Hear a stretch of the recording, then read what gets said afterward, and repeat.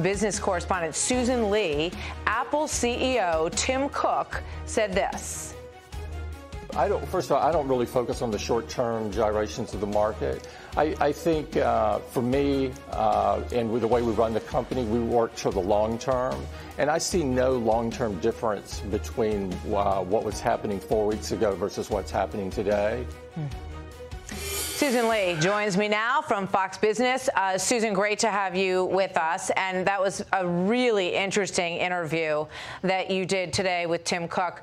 Tell us a little bit about, obviously he owns one of the biggest, or runs one of the biggest companies in the world that is so globally intertwined. So what is his take on the impact of this longer term? It was really interesting because Larry Kudlow actually quoted my exclusive with Tim Cook as saying that this is a bifurcation in the market, meaning that on one hand, you're looking at the worst week for the stock market, but on the other hand, you have America's biggest company. It's worth around 5% of the S&P 500. Only 5 companies in history have had that type of influence. And Tim Cook sounding actually positive because things are actually getting better in China. Take a listen, Martha. Yeah. When you look at the parts that are done in China, we have reopened factories. So the factories were able to work through the conditions to reopen. They're reopening. They're also in ramp. And so I think of this as sort of the third phase of getting back to normal. And we're in phase 3 of the ramp mode.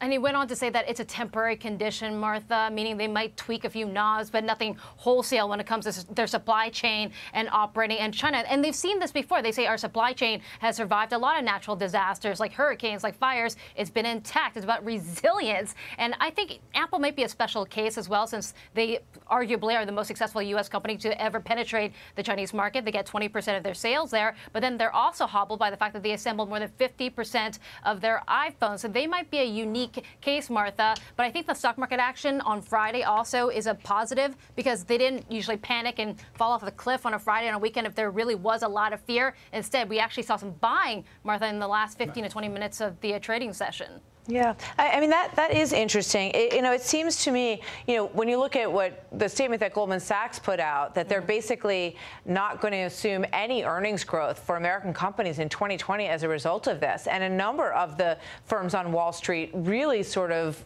sending signals that I think, obviously, the market overall over the last several days read as some real caution signals. I think it's kind of tough to know who to believe.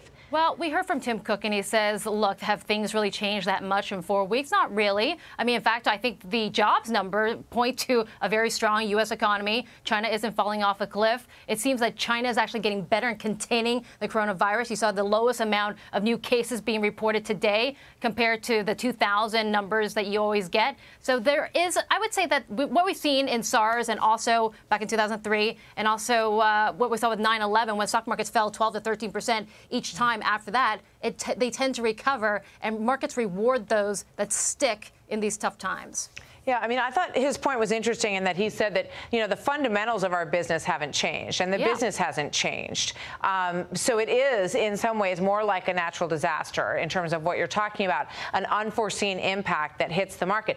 But it really depends on how long the impact lasts. And if schools close or theme parks close, and I realize, I'm just sort of playing devil's advocate here because, there's a lot of big question marks still to be figured out here.